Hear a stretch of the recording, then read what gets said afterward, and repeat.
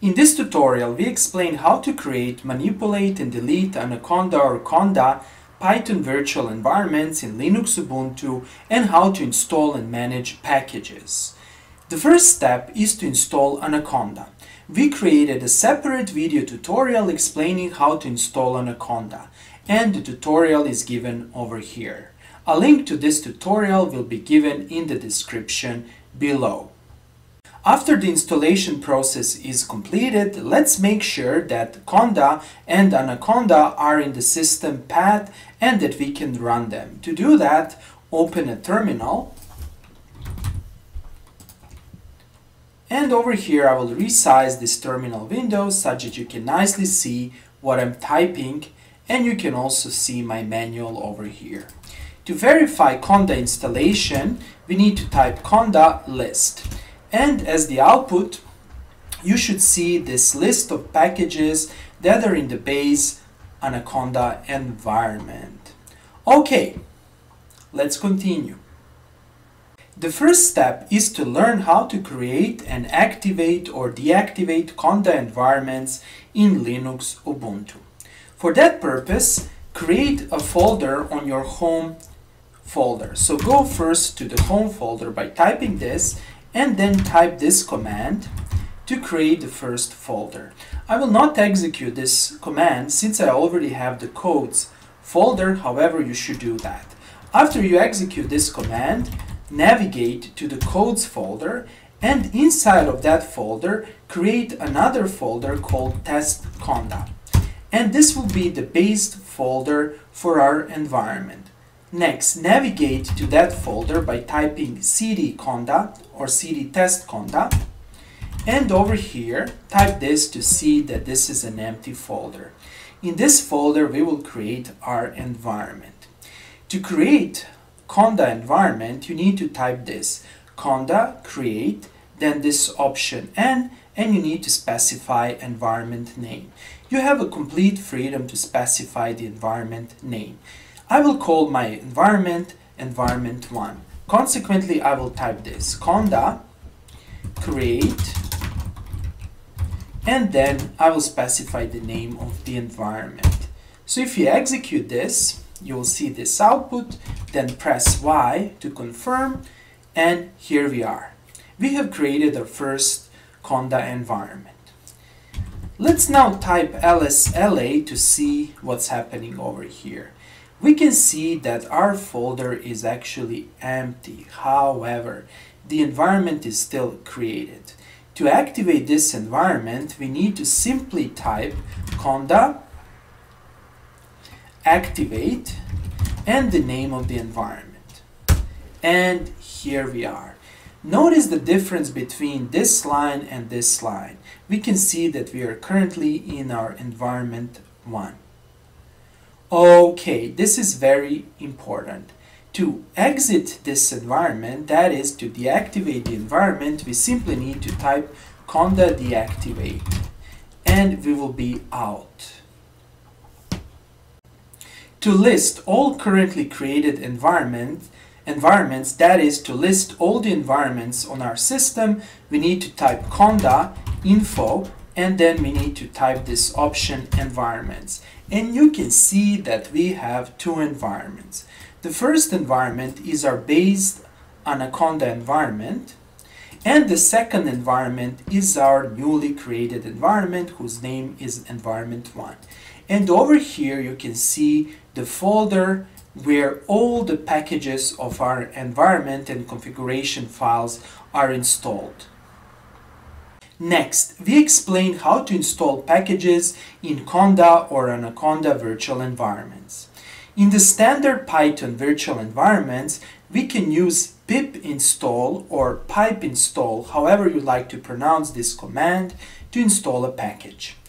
Although we can use pip install in Anaconda, this is actually the third option for installing the packages, and it should be used only if the first two options that will be explained in the sequel do not work or the package is not available through the first two options. The preferable and suggested approach for installing packages in Anaconda and Conda is to use this command, conda install and then name of the package. First, let's activate the environment we just created. And remember this, whenever you want to install a package in an environment, a suggested approach is to activate that environment. We actually don't need to activate the environment, however, I suggest to everyone to do that.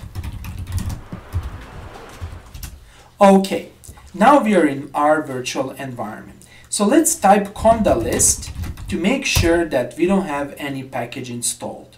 And you can see that we are completely empty. Okay, first of all, you need to learn this command. Before you install a package, a good idea is to search for that package and to make sure that this package is available. You can do that by typing conda search and the name of the package. In this case, I will search for SciPy. And if you search, you will see a bunch of options for different Python versions and for different channels. This means that we can actually install this package. Okay, so let's install this package. To install the package, we will simply type conda install SciPy. Okay, and then it will be installed. Press yes over here. And then let's also install NumPy. Again, conda install and then NumPy. And here it is. Now NumPy will be also installed. Let's double check all the packages. To do that, we type conda list and we can see all the packages that are currently being installed. Now, notice one very important thing over here. We just wrote conda install SciPy and conda install NumPy. However, besides NumPy and SciPy, we have a bunch of other packages.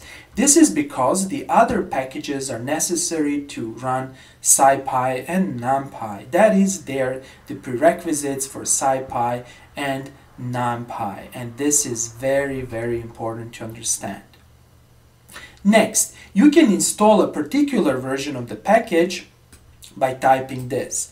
I will not run this command since I don't want to degrade my currently installed SciPy version. However, if for some reason you need an older version, you can explicitly specify the SciPy version. Then, you can install a bunch of packages by using a single line, that is this line. And let me now run it. And now several packages will be installed. What you can see over here is a very interesting answer. If I just type conda install SciPy NumPy without pygame, there will be no error. And you will see that all required packages are already installed. However, what I wrote is pygame.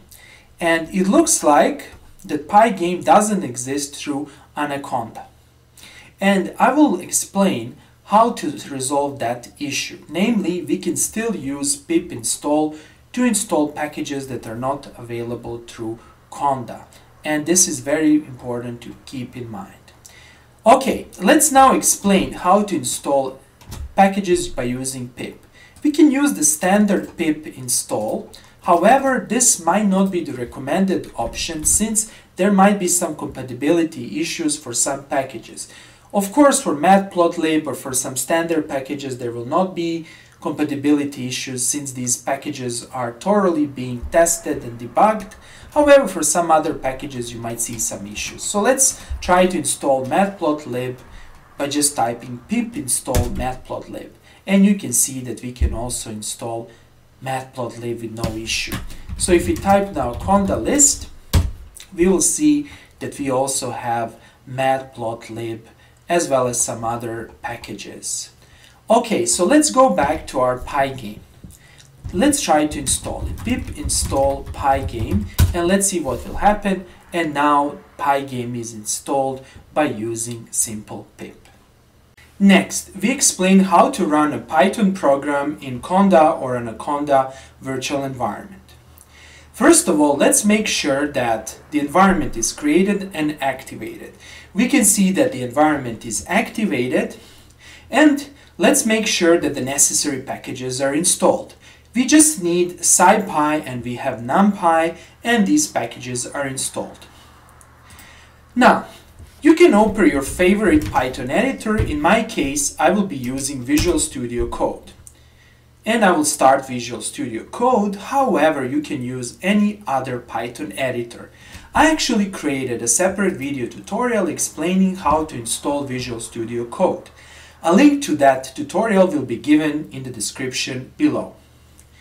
Let's create a new file, and I will call the file test1.py. Don't forget the extension, and save it in this base folder. And let's type the content of the file.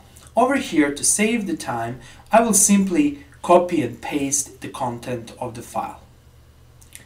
Let me do that. And here it is. First of all, I'm importing the necessary libraries, NumPy and SciPy.